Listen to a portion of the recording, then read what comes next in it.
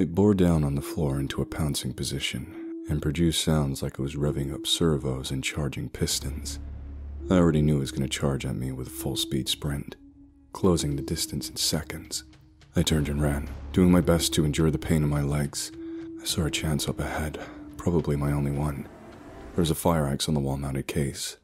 Not far past that, another small box, and my only hope of survival. A couple seconds later, I started dragging my aching legs down the hall, rapidly heavy thuds behind me following. It was closing in. Having no idea how any of the creature's physics worked, I grabbed onto the tall metal shelf and pulled it down as I ran. I looked back to see that it hit another wall, which kept it from toppling completely over. The heavy-duty shelf rested at an angle, and it should slow the hunter, if only for a moment, as long as it didn't simply pass right through it like a ghost. Not that I could explain away why, but the shelf really did stop it in its tracks.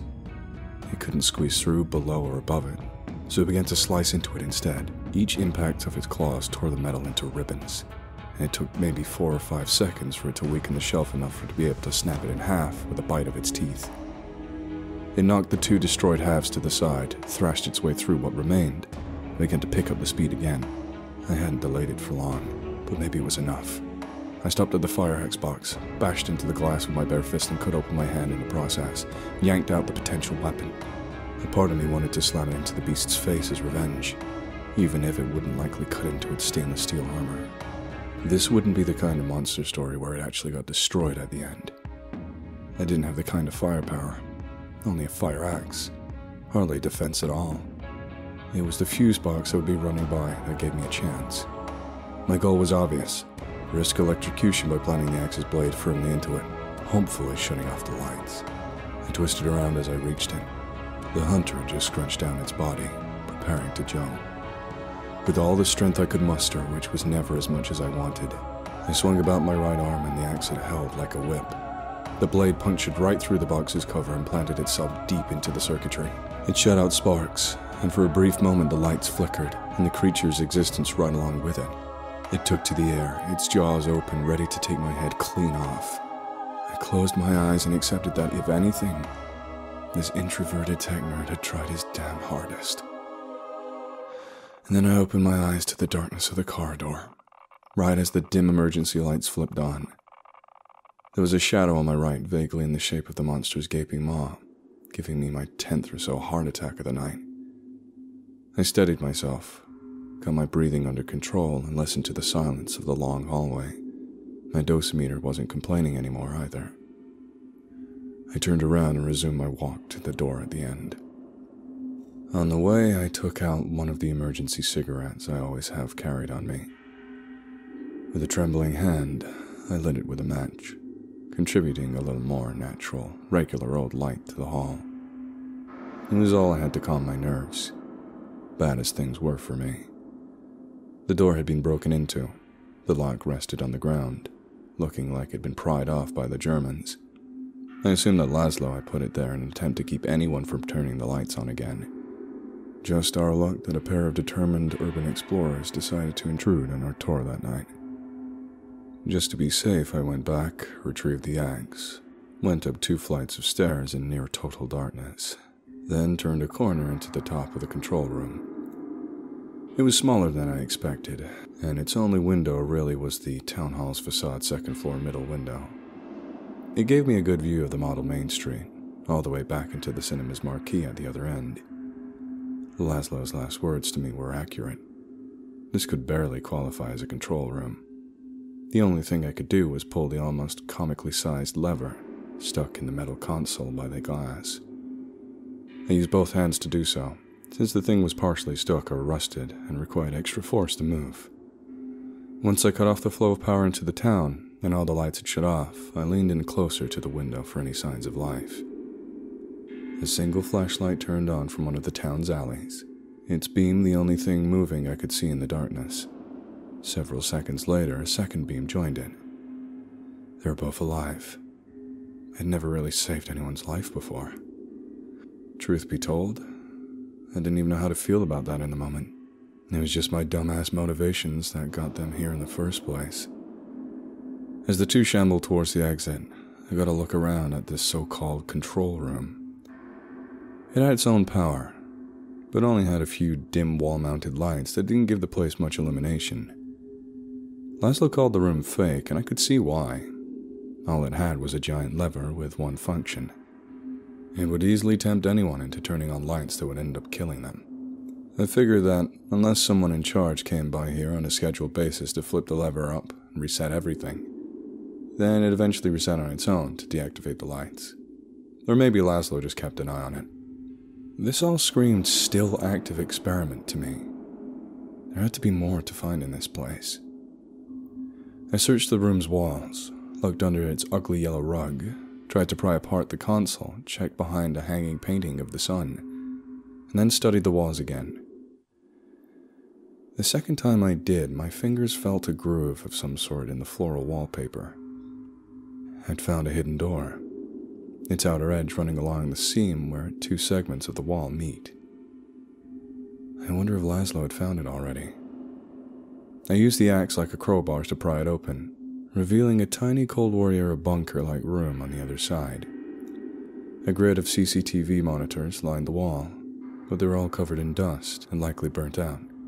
In the cabinet beneath them were VCRs, but no tapes inside the units or boxed up on the shelves. A big metal cabinet was lined with dials and dusty meters, but I had no idea what they once controlled. There was an open safe, any documents it might have held long gone. I looked through the drawers on one of the room's desks and checked the spaces between the furniture and the walls. Found nothing. I'd hoped for any small clue about the laser guns, or what this place was, or info about the optical and light technology they were researching here. But the room gave me no clues other than the fact that at some point there were cameras here to record experiments. Apparently that experiment had gone on for countless years without anyone around to watch. Flies falling into a honeypot and dropping off the face of the earth when they encountered the mechanical menace waiting for them. I wanted to burn the place to the ground, and then walk away from the inferno whilst metaphorical trapped spirits were finally granted freedom and rest. But I didn't have so much as a gas can on me. Even so, I did what I could. When I left that room, I took the axe to the control room console. I think I fed the destruction with my rage. I thought it was the fear violently leaving my body back then. But now I see it as taking out my frustration about the whole mystery around secret projects of war that ended when I was a kid. That I always had thought was just about espionage. Another place, more risks taken, still no answers. I had become just as obsessed with the Shadow World and its history as Jack, Kate, and their friend were. It was hard to let go and give up, knowing all that had happened, and the lives destroyed or lost to some sinister echo reaching out from the past. I hacked away, eventually breaking the console open, and kept hitting until the big metal box was in pieces and its wires were spilt into a bundle of spaghetti. The axe blade chipped away, and my last few strikes were blunt force impacts more than anything. When a few sparks shot out, smoldered, and started a small fire in the room, I finally felt at least a little satisfied and confident that the lights would never turn on again. The wooden axe handle had also started to splinter. A couple more impacts and it would have broken in half.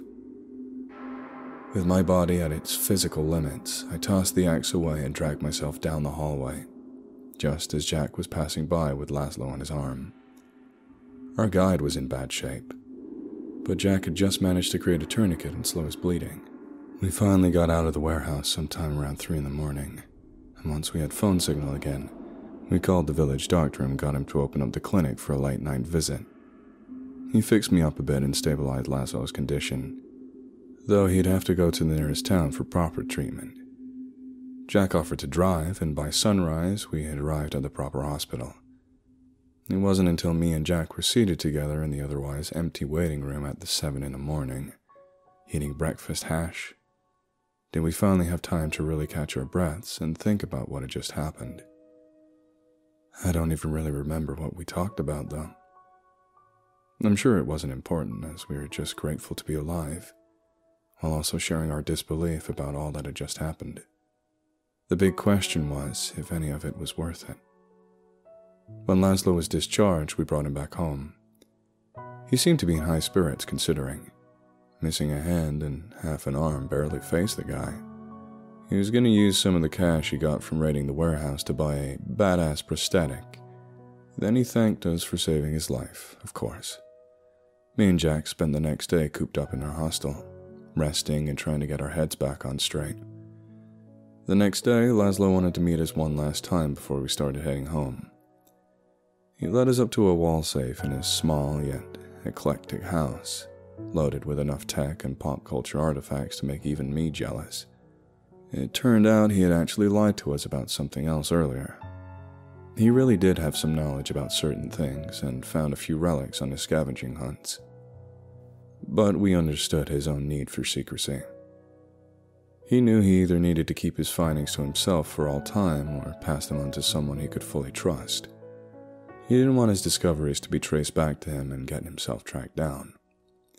In a file folder were the following: research papers on light and laser technology, schedules for urban combat training in the town, a list of radio frequencies, though it lacked context, a draft for a research paper that had made multiple references to string theory, quantum superposition, and Schrödinger. There was absolutely nothing about the machine that stalked us, but maybe it did force a sudden evacuation before anything could be written about it on the site.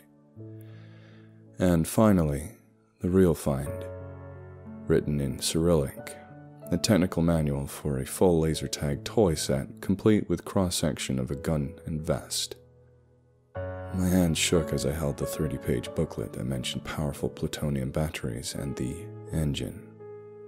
Because, well, there it was.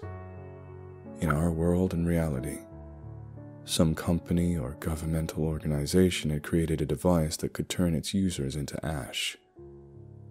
That had happened. Like I said in the email that showed up on the Signal Intercept story. Damn. The implications. I treated the findings as precious cargo, wrapping them up tightly in my carry-on luggage. The next morning, the three of us got together for breakfast at the bakery, and then Laszlo was nice enough to take us all the way down to Kiev. We said our goodbyes, and he drove off into the proverbial sunset. Me and Jack, though, weren't quite ready to head home. My dosimeter got a bit angry at our clothes, when the soles of our shoes were the worst offenders. Mine especially. I knew it would be best to ditch everything we had worn in the warehouse, to keep from setting off any radiological alarms at the airports we'd be passing through. To celebrate being alive, and out of necessity, we both picked up some new nice leather shoes and buried our lightly contaminated duds in a field outside the city. Except for my old pair of shoes, it occurred to me that I needed to have them professionally looked at, thinking that there was a chance that the source of the irradiated material stuck on their bottoms could be traced back to a source, even if it couldn't be explained why said material was able to leave the exotic lights of the warehouse. On our last day in the city, I found a freelance chemist of sorts who assured me he'd keep any findings on the down low. And anyway, this was probably one of the few countries in the world where having someone find radioactivity on your person wouldn't instantly raise suspicion that you're illegally handling fissile material, given that people go on tour in Pripyat all the time. The enthusiast did let me know it could take a while to get the results. Fine by me. I was just looking forward to getting home. After a layover in Lisbon, the two of us got back to the States in the middle of the night, had a parting dinner at the airport, and went our separate ways. I remember thinking about how strange it was that a large, busy airport could exist in the same world as an enclosed artificial town outside a small Ukrainian village. And then, at long last, early in the morning, I arrived at my home in Buffalo, with a few treasures to add to my lockbox.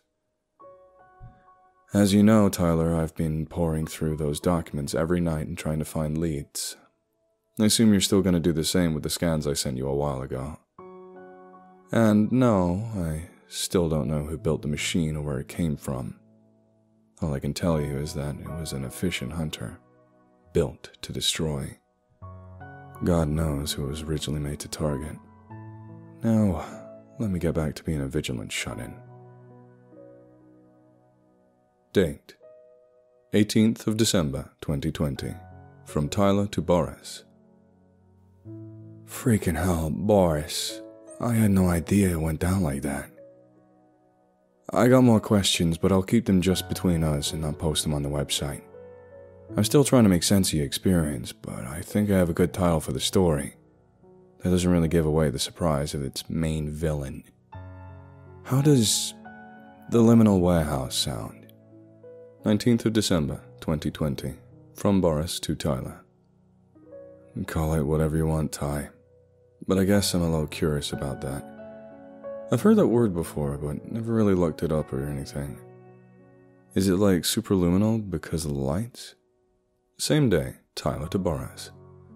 Nah, man. Liminal space. It's kinda like a concept now on the internet. Mostly pictures of places that feel too empty and a little ominous or threatening. Like a long hallway in a dead mall that makes you feel vulnerable as you pass through it. Just Google it, you'll see. In that fake town, you getting ready to cross the threshold, as they call it, really fits the title. I'll read the story a few more times, whip up some of my crappy art, get it on the site by the end of the month. 25th of December, 2020. From Boris to Tyler. Hey Ty, happy holidays, Merry Christmas, etc. Just wanted to tell you that I'm working on something big over here with a couple of new avenues I've digged up. Can't say anything yet, and it could be a while before it leads up to anything. Gotta ask though, are you planning to put together the recordings our friend made and finish writing the story of what happened to him? I know you wanted to give it some time, but it's been a while now. You said you'd handle it a year ago.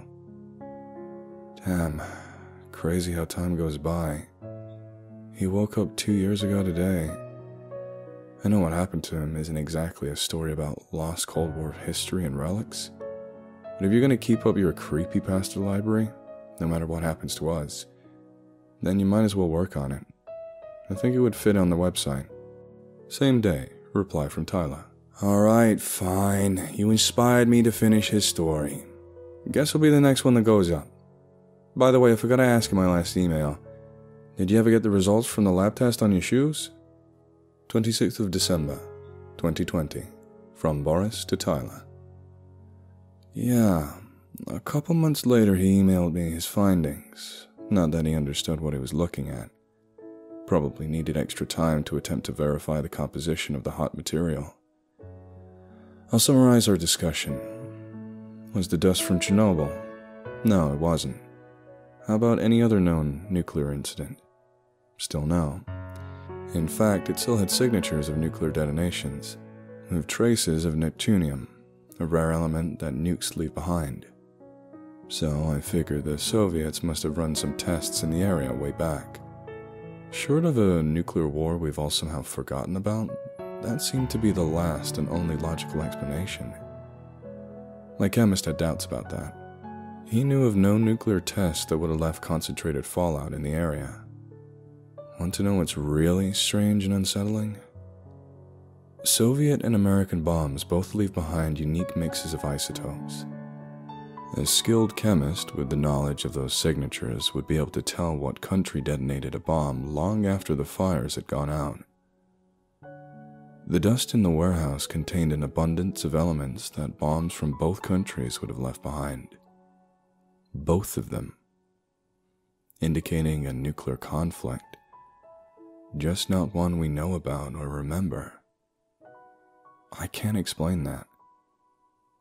Of course, there are many things in that building I can't explain either. Sometimes